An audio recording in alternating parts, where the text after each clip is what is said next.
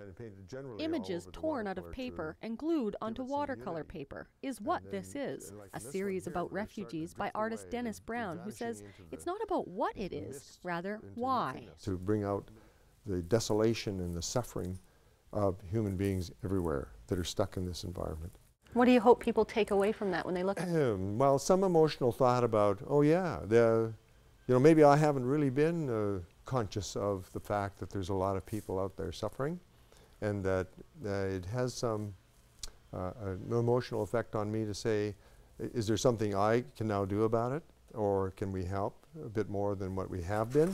Dennis has been painting his entire life. It all began when his grandmother gave him watercolors at only 4 years old. It never quit. Like, I always had this yearning or this desire to keep looking more into different mediums and trying out different things. It wasn't just the medium that changed over the years, but also the images. For years, I painted landscapes, seascapes, and sometimes still lives, houses, barns, all sorts of things.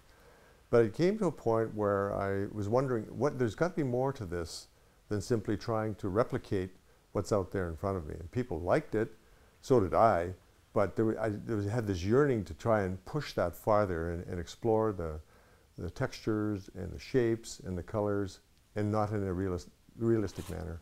Size is another element that recently came into play with Dennis's work. I was always thinking that, I wonder what would happen if this was a little bit bigger and this was a little bit bigger. Dennis is currently working on his largest canvas yet, 10 feet by 18 feet, where texture is an important element. I like texture. I've been doing that. I've been exploring a lot of the texture that in my paintings, and it provides that extra sort of, like, what is this? Why did you put all of these marks on there? And what is the meaning of all these marks? Well, the idea is that your eye will float back and forth through all these different layers that are here. It's all about where the image takes you, not just visually, but mentally. What I want is to make the world a better place by putting out pieces of work that make people think about different issues, or about themselves, or about me as an artist. Why in the world would somebody do a big canvas like that?